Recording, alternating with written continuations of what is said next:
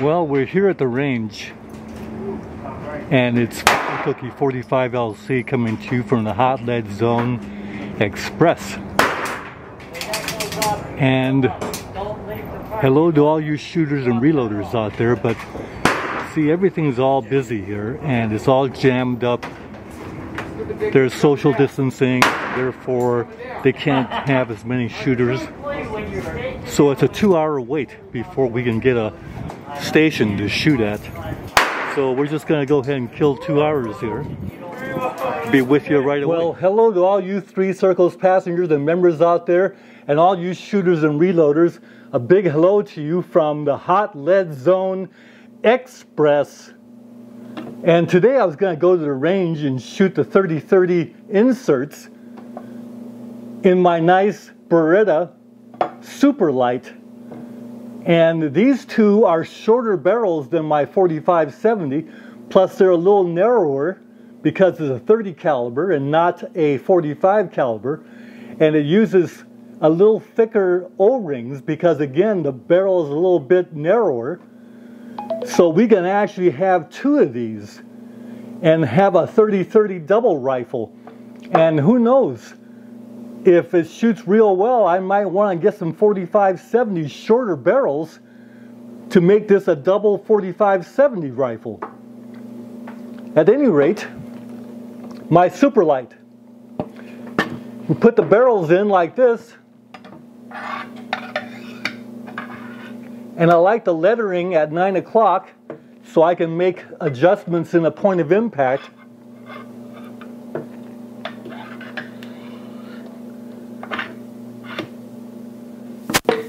Now these inserts are made by Chazelle out of Georgia, and they're very well finished. They look very nicely made and they fit perfectly. And the gun closes up just fine. Now I'm pointing in a safe direction, but there's no ammunition in those inserts. Anyway, I was going to go to the range and shoot these, so with those two barrels in there, this isn't too heavy. And that's good. In the sight picture, I mean, it's a one bead sight, but we've already shown with the 45-70 it can shoot pretty accurately. I wanted to see how the 30-30 was going to do. But unfortunately, when I went to the range, instead of the normal 2-hour wait, today was a 5-hour wait. And I said, no way that I'm going to wait 5 hours. So unfortunately, that took care of the range for today. But we got something else to do, a nice project. What you see here are a couple of nice, robust 45-70 reloading trays. And the top is a little bit wider than the bottom base, so it's easy to grab. And it's nicely finished. It's actually made from cutting board material that was purchased from Home Goods. And the brand name is Burgundy, made in Italy, these cutting boards.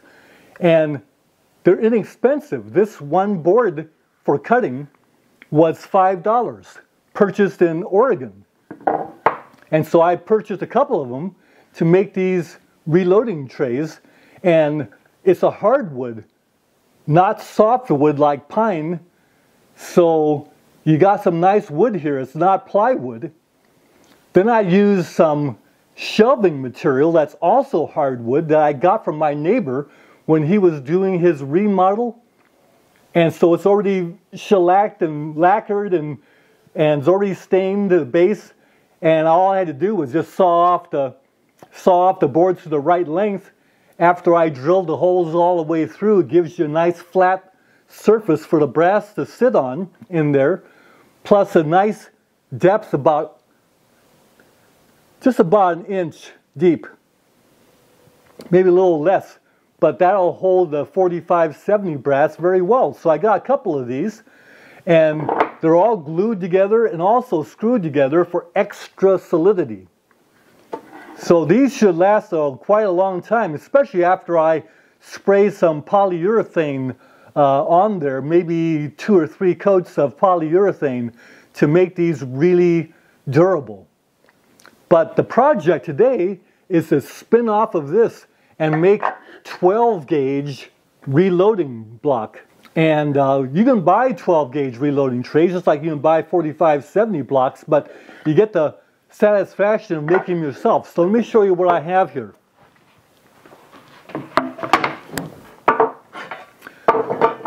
So there you go, Burgundy. And I bought the bigger cutting board from Burgundy. And you see, nice birch, very well finished already. It's already got the double circular type of routing that's been done on the edges.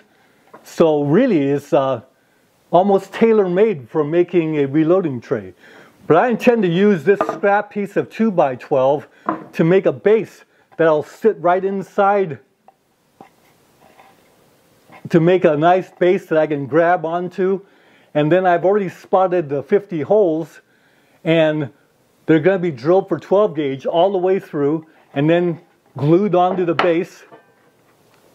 And I'll have a very robust reloading tray for 12 gauge.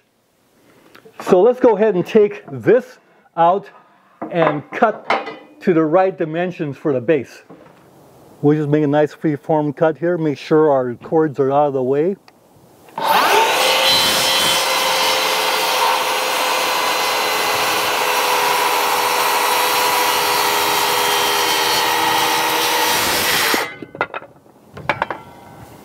That looks good. Take a battery out so it won't run. My holster is an old cardboard box that holds the saw when I'm not using it in a nice, safe fashion.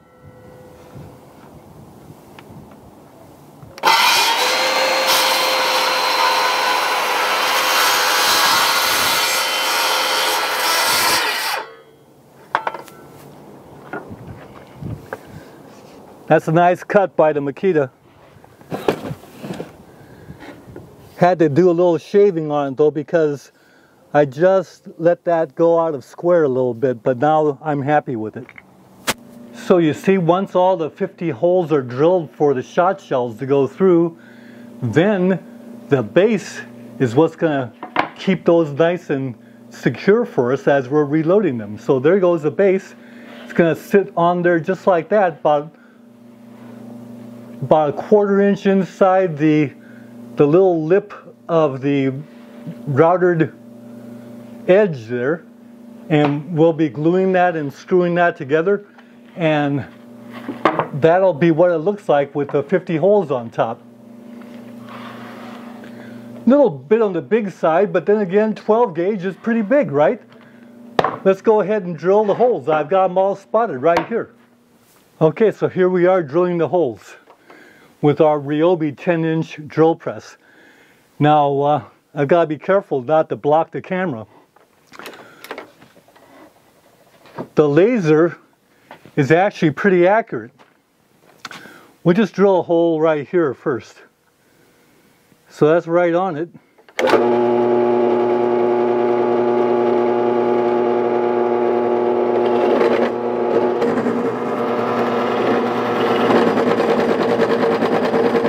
Okay, we got it going pretty good now.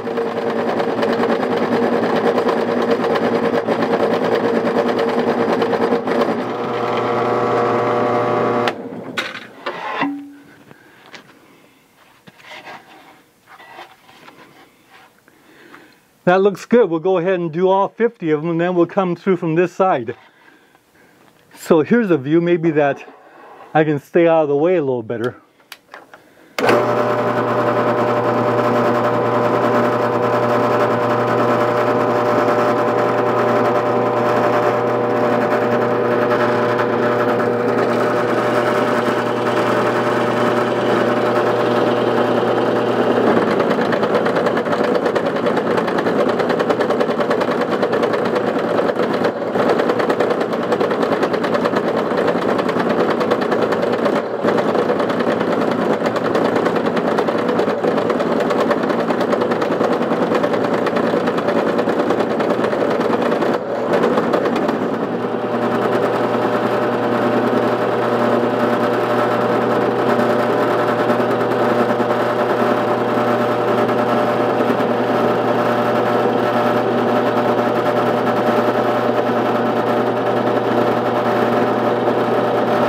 cutting real well right now.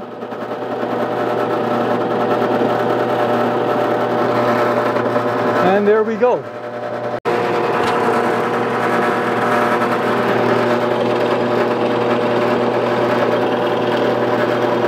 Yeah, we really got it going now.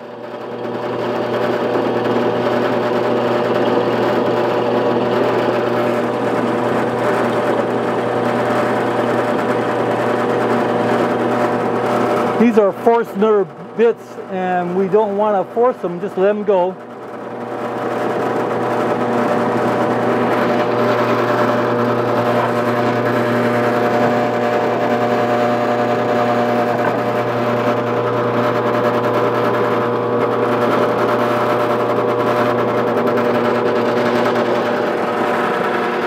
So the next step is to take a small drill and go through the centers of those Forstner bits from the other side and drill pilot holes through from this side. Then we use the Forstner to come through from this side and we'll have perfect holes. As you see here.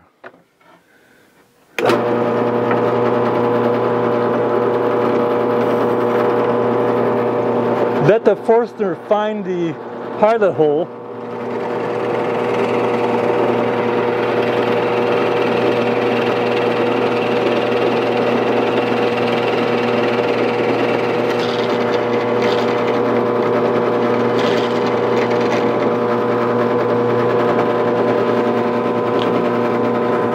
And you see we're through. Okay, there are all the holes drilled for our 12 gauge. So now we'll sand it, sand inside the holes, get them all nice and smooth, and then we'll show you the next step. Gotta admit, the Ryobi did a real good job there. So Ryobi strikes again, and this is not even counting the sawdust that's on the floor. Now I'll save some of this for my bullet casting, but I don't need this much. Besides, sawdust is easy. Yes, our Craftsman vacuum did a good job cleaning up the mess, as you see. And the floor too. Now, of course, sanding is very important because no matter how tough you are, we don't want splinters.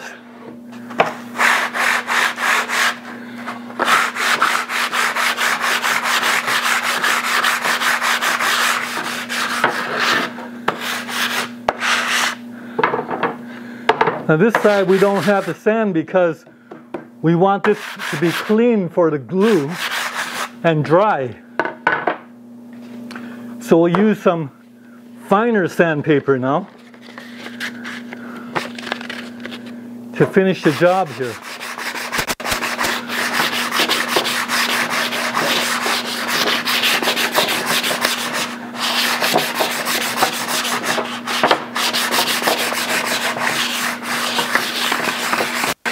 A little bit of orbital motion.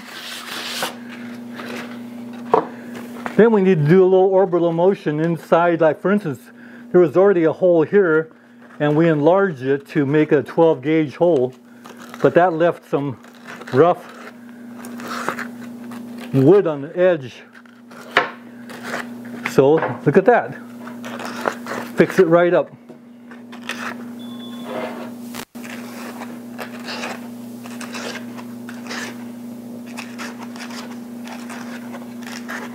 I must say I really like the way this came out.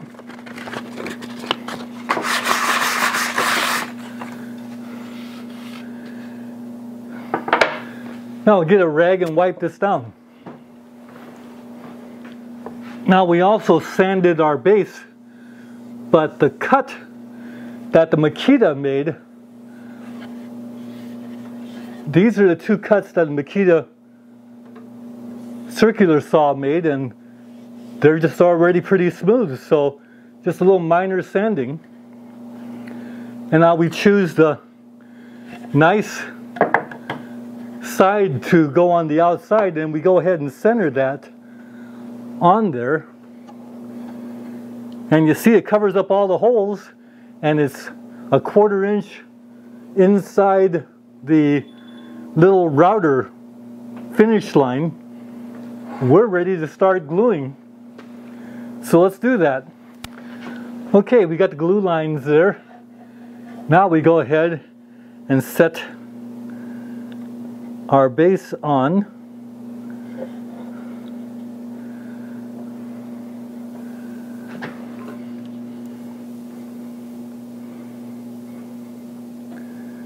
Get it centered.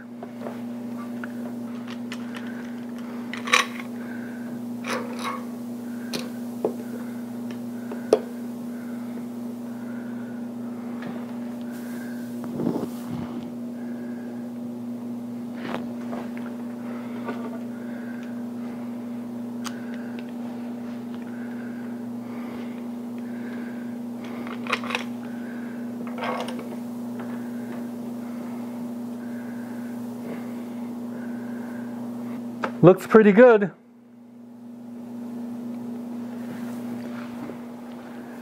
We'll let that sit for a couple hours.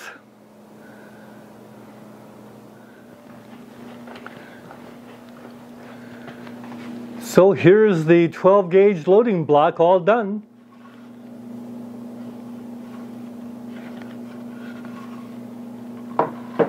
And you see all the holes are nice and smooth. There's no splinters anywhere. This is ready to go. Give you a close-up. This wasn't hard to do. I'm not much of a woodworker, so if I can crank this out like this with the tools I have, then you can sure do as well or better.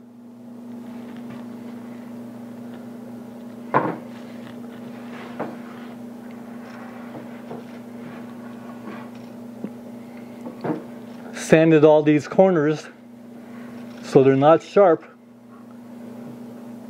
but that's the edge that we cut with our circular saw. And this thing weighs about 5 pounds, so it is stable. When we're doing our 12 gauge slugs, we're going to have a good platform to do that in.